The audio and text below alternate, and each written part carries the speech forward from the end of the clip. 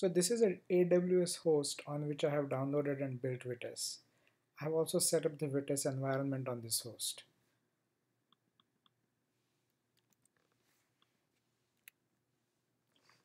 As you can see, all of it is there.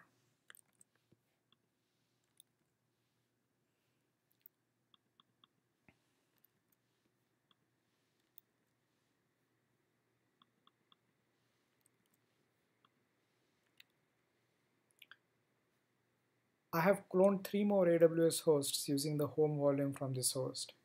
And the 4 hosts, this one and the 3 other ones, are listed in the file um, home ubuntu bin host list. You can see those here. We are going to use this file to specify hosts when we deploy. The names of the hosts are public host names. Those host names can be accessed from outside AWS. We do this because we want to be able to access these hosts from a browser. Now, we will start out by cloning the deployment helper tool from Vitess.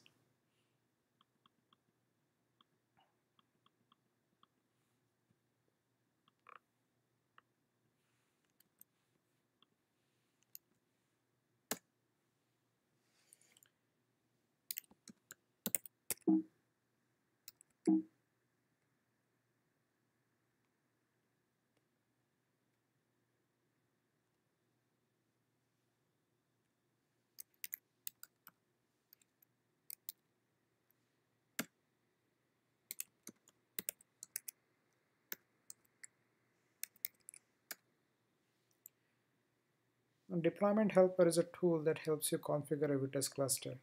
It also has a demo mode where it configures an initial cluster for you and walks you through a resharding demo. This is the demo that we are going to run today. We will configure a cluster on the 4 hosts that I showed you in that file, and initially we will start with 2 shards and then reshard it into 4 shards. Now most of you will want to run this demo on one host and do a 1 shard to 2 shard resharding, which is of course perfectly fine and it will all work correctly. And in that case, you just have to accept the default prompts from deployment helper. Now, of the 4 hosts, we will distribute Zookeeper on 3 hosts. We will run vtctld and vtget for the whole cluster on this host, and we will distribute the VT tablets on all 4 hosts. Deployment helper also does the VT tablet distribution for you. The demo runs deployment helper.py in generate mode and then runs the generated scripts. So here is the usage for deployment helper. This is what a deployment helper tool can do for you. We are just going to run the demo today. So let's start the demo.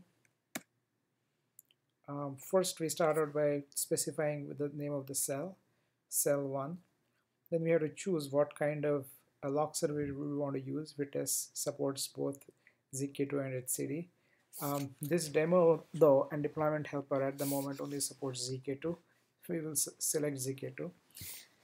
Now the default shown for the host is this current host, but what we will do is now we will specify the file in which we have the 4 hosts specified, so that we are distributing our ZK2 on 3 hosts out of those 4. Now you will see that instance 1 is being run on each of the instances, as you can see, is being run on 3 different hosts, and the ports are also given, so we just accept the defaults. Now the vtctld, we don't want it to be distributed. We just specify this particular host, which is 219. So we just hit enter here. Similarly, vtget we want to run on the same host, so we run here. VT tablet, again, we will copy and paste the same file here so that the VT tablets get distributed all across. Now is the place where we can configure shards. So currently there are no shards configured. We will add new shards. How many shards do we want to add? The default is 1, but let's add 2 shards because we are going to do a 2 shard initially to a 4 shard resharding demo. So you say 2. The deployment helper actually generates the names of the shards for you, so you just accept the default. Then for the first shard, it asks you how many replicas you want, how many read-only you want. The second shard, we just keep accepting. And now I would like to point out these important things to you. The distributed 10 tablets, so you can see that each shard has 5 tablets, so total of 10 tablets, and deployment helper has distributed those 10 tablets across 4 hosts for you, and the hosts will be presented to you as defaults. So you can see as you go how the various cells of various types are distributed across the 4 hosts in a way so that the masters and replicas and read-only are as diversely distributed as possible. So you just more or less accept the defaults. Then it asks you for the various setup of the various users and various database configuration, connection types. So the privileges and then the permissions that you want to grant for the various roles, VT replica, VT filtered, so on and so forth. Char set, we use VT, we use UTF-8. The database name, VT underscore cell1 underscore key space, and generate deployment helper has generated all these scripts for you based on your inputs. So this is the generate mode. And now the demo will start the cluster using these generated scripts for you. So we will see that. First, it wants to bring Zookeeper up. We say yes. And as we configured, those 3 Zookeeper instances will run on 3 different hosts, and zkapp.sh actually does that for you. Similarly, the vtctld, you bring it up, and this is brought up on this host, and we will take this URL, and we will go here, and we will actually look to see the Vitess control panel has come up. There are no key spaces right now. This will change as we go. Now we will bring the VT tablets up. Again, the various VT tablets are distributed across 4 hosts, and they will be correctly started on all 4 hosts as you go. And you can see that it's first starting the tablets for shard -80. Now if we go here, and if we look at the dashboard, soon we will start seeing the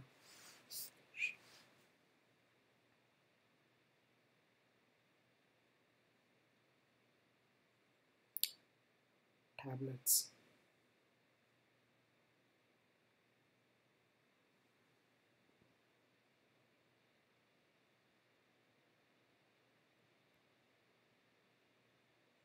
So you can see that each of these tablets is being started correctly on a different host, and you can see that for every tablet a separate start script was generated in a subdirectory for the host name.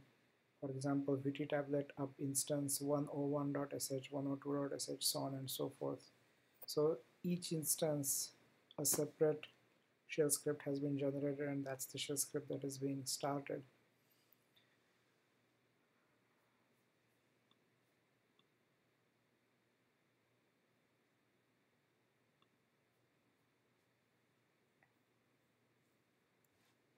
So this will start a total of 10 tablets for you for 2 shards. So you can see that now let's see whether we can see all of these here.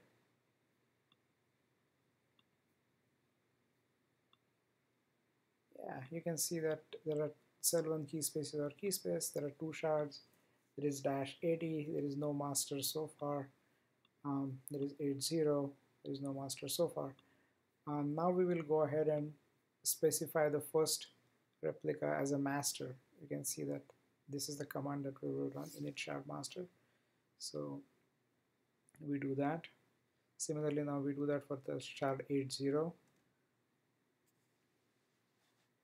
And now if we again go back here, we will see that the first one is the master.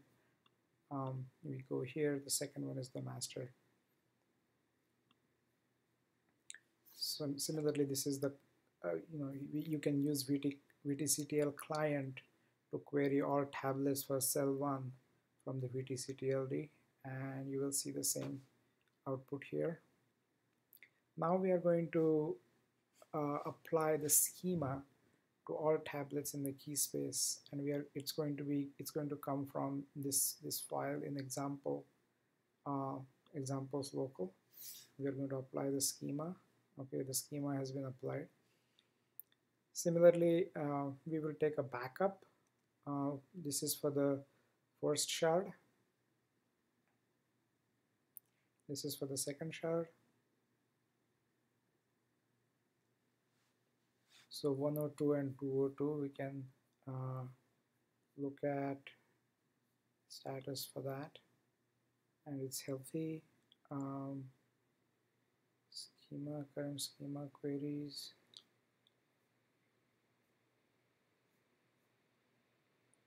I think there was a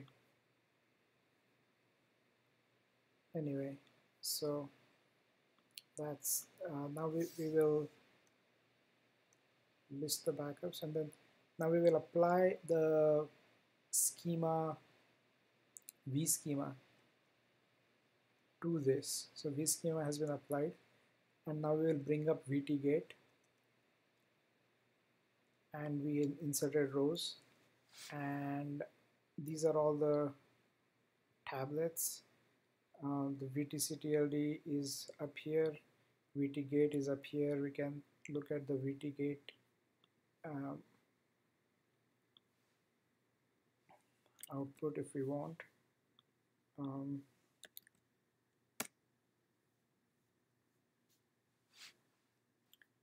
can see the various things. You can see the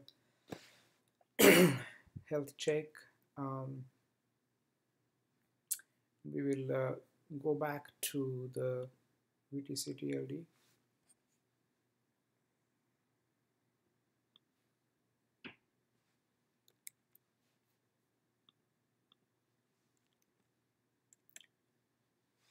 So now that we have the first two shards up, we are going to run the resharding workflow, and we are going to reshard them into 4 shards. So we say yes to the demo sharding workflow now.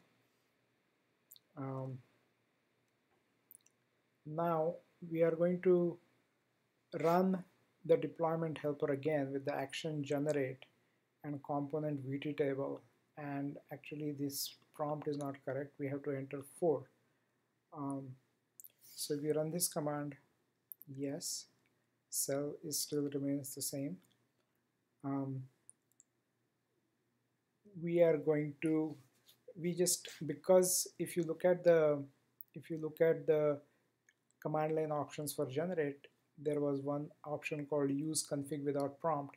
So if a config was found, like for example it found the log server JSON config from last time, so it just used that without prompting. It found zk2.json, so it used it without prompting. Similarly for VTCTLD. And now it has come to a place where we need to add more tablets for new shard for VT tablet. So it again asks us to specify hosts. So it shows you a currently configured hosts, and now this host is already there in the currently configured host. So if we just accept it, it will realize that it's there, and it will just use one set out of it. Now we will gather information for shards. Now we need to add new shards. So the current shards are 80 and -80. We have to enter the number of new shards. We enter 4. It generated the shard names for you, and again it will ask you how many replicas and how many read-only, and we say for each of them 2 and 2 for replica and read-only, and 1 master. So there are 20 total tablets, and again those 20 they will be distributed across the 4 hosts that we have set up. And now it will ask us give those as defaults and ask us to enter, we will accept all the defaults and let use all the ones that have been distributed by deployment helper. So it generated VDTablet up.sh and VDTablet down.sh, and in between it also generates up and down scripts for each shard. And so you can now see here what is being run. The first time is the VDTablet up shard for the -40 shard. So it will start those 5 tablets first, distributed on all different hosts.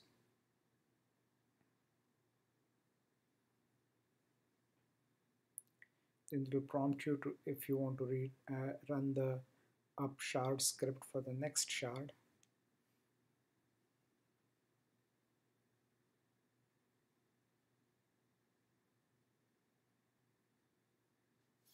Yep, the next one is -40-80, the 40 to 80, and yes, we will run those 5. Those 5 tablets will be started. So on and so forth. It will start all 20 tablets. Now if we go back here and if you look at the shards, we can see that the original 2 shards are there and there are 2 non-serving shards.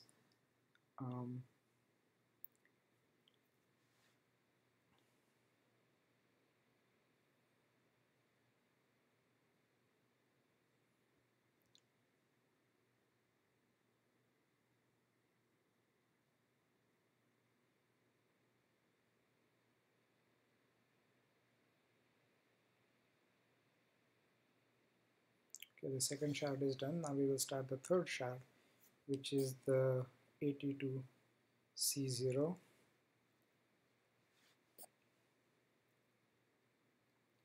So it's starting the tablets for the third shard. Now I would like to point out to you that some of these tablets are being started on this host, and as you can see, it says that that command is being run locally. Versus most of the commands which are being run remotely on specific hosts. So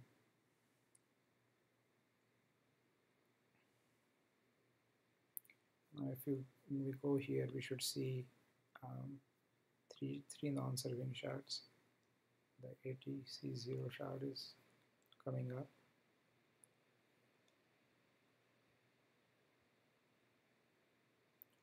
Okay, this has come up, and now the final shard, we will bring that up. That's the C0 dash shard.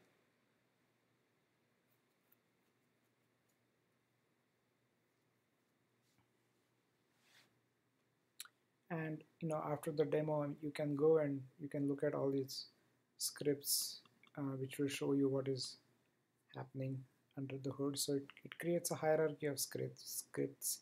There's a VTtablet up.sh which starts all shards. Then it calls the up shard for every shard. Then for every shard there is a script that calls each tablet. So there is a hierarchy, 3 deep hierarchy of scripts. And the final, the scripts that start shards are actually saved in a subdirectory with the name of the host, as you can see here. This has a subdirectory with the name of the host in it, into it. So okay, so all have been started. So if you look at this, 2 shards plus these 4 are not serving. So now we will see the same thing by doing a list tablets. All of them are not serving. Now we will initialize by electing the first master for each of the new shards. Okay, so we will start out by for the key space -40. So then the 4080, then the 80C0, then C0 dash. So now we have selected masters for all 4 of them. And if we do a list tablets, we should be able to see a master for each of the shards. Similarly, if we go here and choose any one of them, we can see that the first one is the master. So okay, we have selected the master. Now what we are going to do is to copy the schema from the old shard, which was shard dash 80, the first shard, to the one of the first of the new shards. So we are copying the schema now.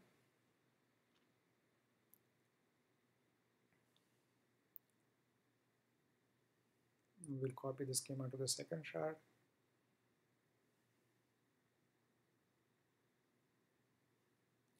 But before we copy the schema and apply the V schema, these tablets are basically completely empty. They're tabula rasa, and it's only after we copy the schema and copy the V schema that they know what they're for.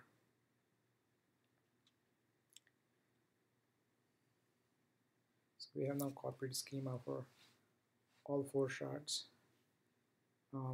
You can go up here and you can actually now look at the schema for 4080, for example. You can see the schema here.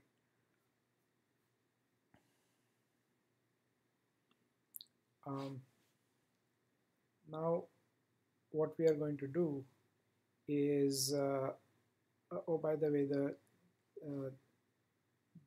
these error messages, you can ignore them. Fail to reload schema, etc. That's a warning. It's not an error, and the command still succeeds even if this warning is given. Now what we are going to do is we are going to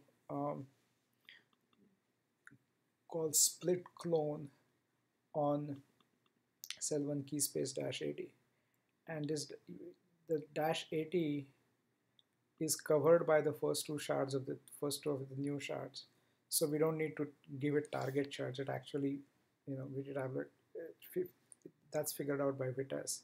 So we just hit the enter, and what it's going to do is to take the dash 80 and this succeeded. It processed 9 rows, so it took those 9 rows and it copied it into the first 2 shards. Now we will do the same thing for the second of the old shard, and it will be copied into the third and fourth shard. So the second one had only 3 rows, and those got copied. Now let's add 6. So now what has been set up is that the initial rows have been copied and a replication has been set up from the old shards to the new shards. So if you add anything to the old shards, those rows will also show up in the new shards. So we will see this. So we added a few rows. Now we are going to fetch them from the original shard set. So there were 10 and 8, 18. Okay, so you can see that the first shard had 10 rows, the second shard had 8. It's a total of 18. And now we should see that the 4 shards in the new shard set, if you total up the rows in them, that should come to 18. We'll see if that is the case. 3 in first, 7 in, so 3 plus 7, 10 plus 3, 13, plus 5, 18. Great, so they're all there. So now as a part of the resharding workflow, we run this command called split diff on the first shard, first of the new shards. It runs everything, and you can see the various checks that it is doing, and it succeeded. Now for the second shard, succeeded, third shard, succeeded, fourth shard, succeeded. Fantastic. Now we are ready to switch over to serving from the new shards, because so what we are going to do is that we are going to use this command called migrate serve types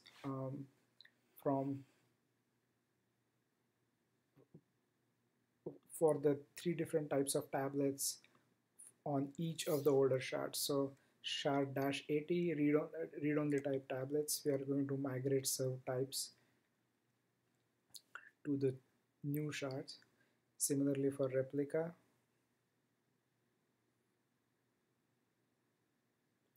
now this process is, you can undo this process anytime until you have switched the master. Once the master is switched, you cannot undo it, because the new rows which are are going to go into the master, and they are not actually going into the old master now. So the first shard is done, the second shard is read only and is done, replica is being run.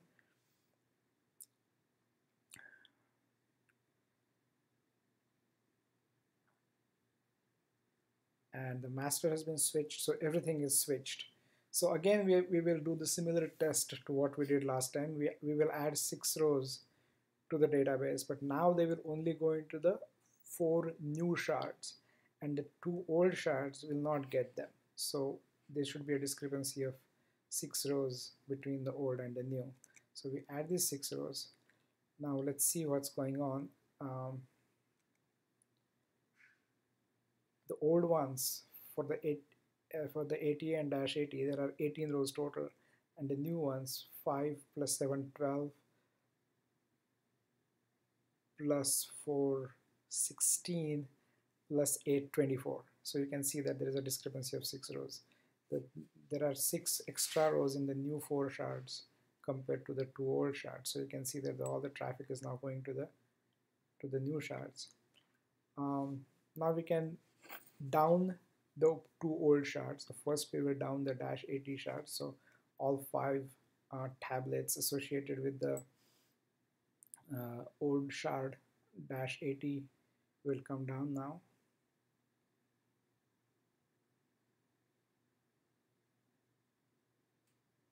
While this is happening, let's go back here. Now if you look at this now, there are 4 shards that are serving and 2 are non-serving, as it should be. Now we have brought down the tablets for the first shard. Now we will bring down the tablets for the second shard.